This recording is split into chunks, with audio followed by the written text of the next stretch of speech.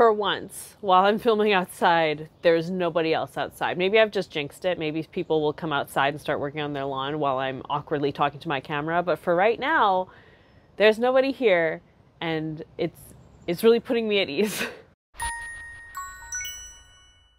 Hello everyone, and welcome to a new video. So today's video is going to be kind of similar to a series that I have on my channel, which is the Funny Secrets Behind My Cosplay Photos series. But instead of secrets or fun facts or whatever behind a specific photo, we're gonna do fun facts about cosplays that I have done. This was a trend on Instagram stories for a little bit. Back like 6 months to a year ago, it was like an asking where people would like respond to your story with a cosplay that you've done, and then you in turn tell them a fun fact about that cosplay. I thought this concept would lend itself really well to a YouTube video. I thought it'd be a great concept for a YouTube video. So that's what we're gonna do today. I'm gonna be looking at some of the cosplays that I've done and telling you guys some fun facts about those cosplays. So without any further ado, let's get into it.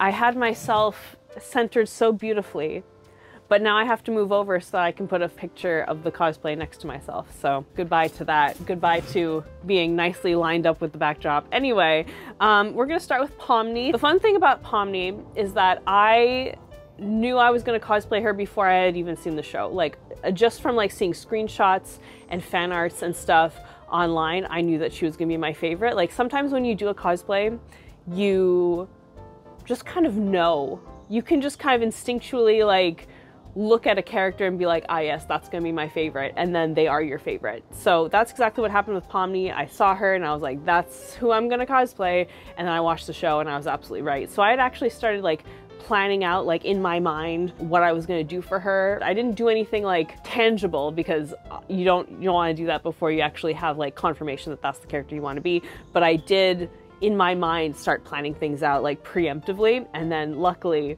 she did end up being my favorite. Cassie. So this is a cosplay that I keep forgetting that I've done, to be honest. Like when I think about cosplays I did last year, I completely forget about Cassie. She was a whirlwind of a cosplay. My fun fact about her is that I made that sweater in one day, which was very shocking to me. I thought it would be, you know, maybe a few days to make that, but I sewed all of that in one day, was very proud of it, and that wasn't cutting corners or anything. It just like came together in a day, and I was very shook by that. Lapis. This is one that was brought up in the Instagram stories game thing, so it's quite a throwback. I did Lapis like probably about 10 years ago. She was like my main comfort character, and Steven Universe was my main hyperfixation, and I did many different versions of her. The fun fact about default Lapis is that this was before we did arm socks, this was before we did tights, this was before we did bodysuits. I nowadays just make really tight-fitting bodysuits to look like arm socks because it's just cheaper and easier than using tights. But all of my person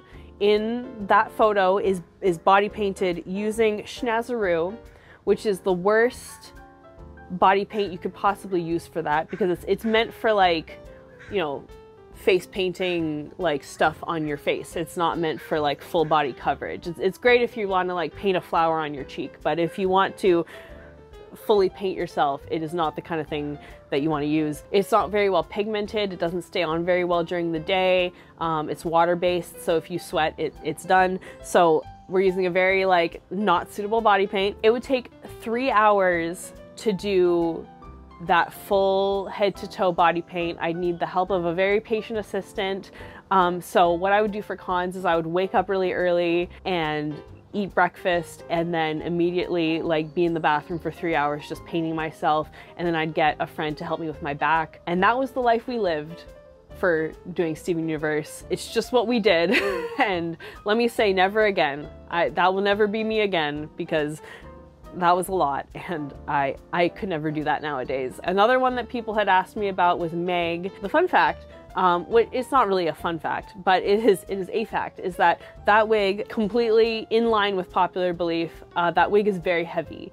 Or was very heavy. I don't have it anymore, but it was very, very heavy. And it was, if I don't anchor it properly, it like pulls on my hair. And there was a day when I hadn't anchored it properly, and it was pulling on like the hair on like the top of my head. It was so painful that I was almost in tears, and I had to like take the whole wig off and just like not have it for the rest of the day.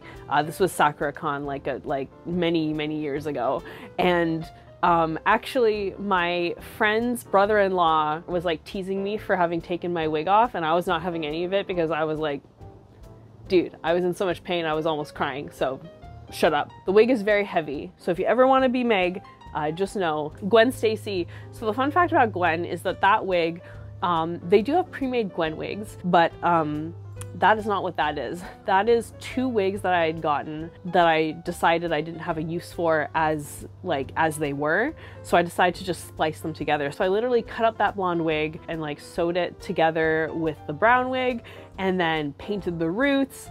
And it's janky for sure. It was my first time ever doing that kind of wig splicing. So if you really look at it, it's a little janky, you know?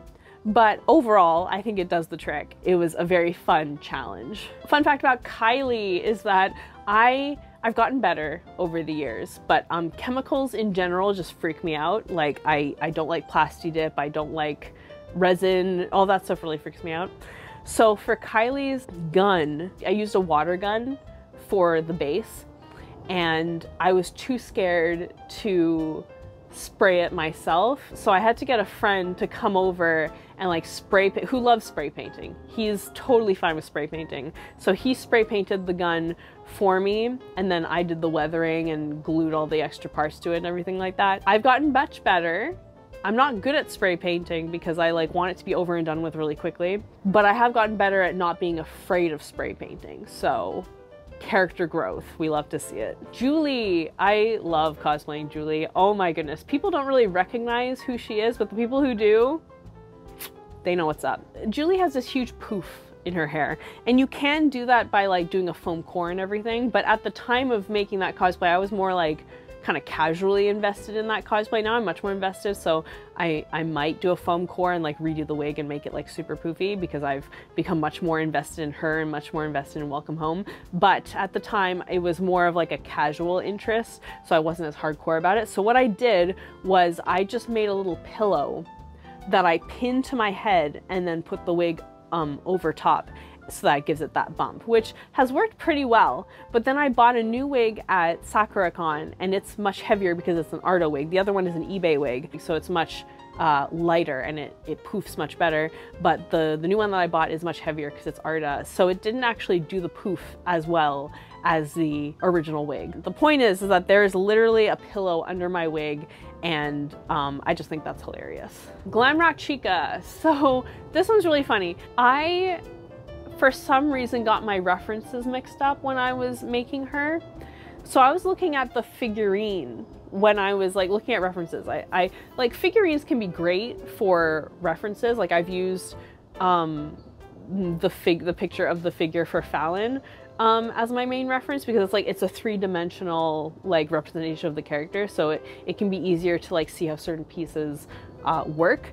But in this case, for Chica, it messed me up because for some reason her figurine is different from her in-game look. So the color blocking on her leotard is different in like her in-game model versus on the figurine. So I went with the figurine and inadvertently made my cosplay inaccurate because in-game that's not what her bodysuit looks like.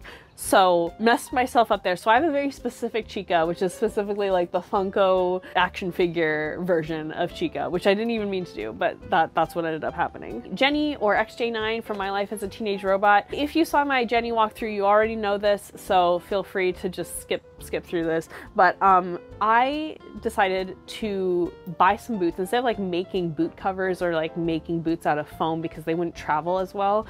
I decided to get some pleather boots and paint them, and a friend had recommended this specific brand of leather paint to me to paint the boots with. So I thought, since they're big boots and the containers of leather paint are like this big, I thought I would need a lot because I'm thinking like that's not a huge amount of paint. So I bought 3 containers of this paint. I go to use them and it turns out that they're like super pigmented. They go a really long way. Like you really don't need a lot of paint. So I ended up using maybe like about a half a container of paint in the end. And so I had 2.5 containers of paint left over. And I was so upset because they're extensive, and I had just like bought way too many. I've learned my lesson. When it comes to leather paint, you really don't need a lot, so you can definitely get away with like 1 container for painting boots. Final one that we're gonna look at is Ragatha. I do have a Ragatha walkthrough all filmed and I just never edited it. So if you guys wanna see that, hopefully it would not be like too late to put it out. I guess it's never too late. But I just kinda like filmed it and then didn't get around to editing it and then forgot about it. So the fun fact about Ragatha is that, well, it wasn't fun at the time, but in retrospect, it's funny. So on her dress, she has like the stitching on the different patches. And I had initially just embroidered them on the sewing machine by like going back and forth with the sewing machine. And I'd done this all over the skirt. It looked a little off when I was doing it, but I thought like as a complete unit, it will look good. I'm just being overcritical. I need to trust the process. I should have trusted the process. So I had embroidered most of the patches on before I realized that it looked terrible. Like it was pulling on the fabric is very light. And so all of the stitching kind of torqued it all out of shape. Like it looked really bad. So I had to go in and seam rip all of the embroidery off of all the patches that I had already like done. And it took a very long time and it was very frustrating, but I ended up doing it in the end, and it was very much worth it because I then went in with some vinyl, some pleather, cut little strips, and then sewed those on as the stitching, and it looks a million times better. So very much worth going back in there and fixing it, but at the time it was not good. Anyway, those are some fun facts behind my cosplays. I hope that that was entertaining and maybe brought you some laughs. And yeah, that's it. That's all I have for today. Anyway, thank you so much for hanging out with me today. I'll see you guys all next time, but until then, Panda Faces, please be sure to take care. Bye!